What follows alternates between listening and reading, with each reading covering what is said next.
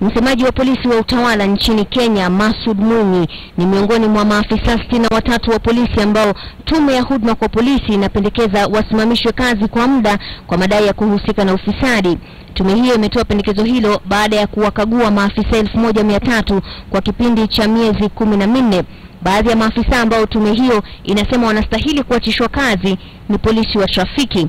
Mwenyekiti wa tume hiyo Johnston Kavuludi amesema kuwa wakati wa ukaguzi huo waligundua kwamba maafisa wa vyeo vya chini wanaofanya kazi katika idara hiyo huwagawia fedha za hongo wakubwa wao katika idara ya polisi.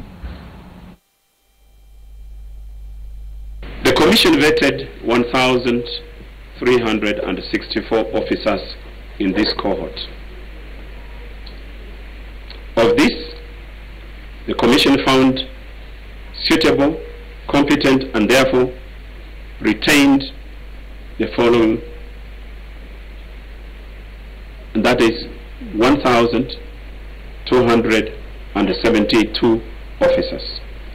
They have been cleared. The commission found that some cases needed further investigation. As a result, the commission has pended 29 officers' results.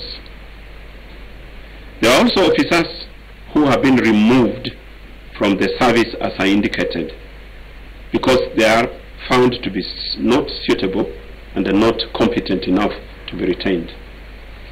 This number comprises 63 officers who have been outrightly removed from the service.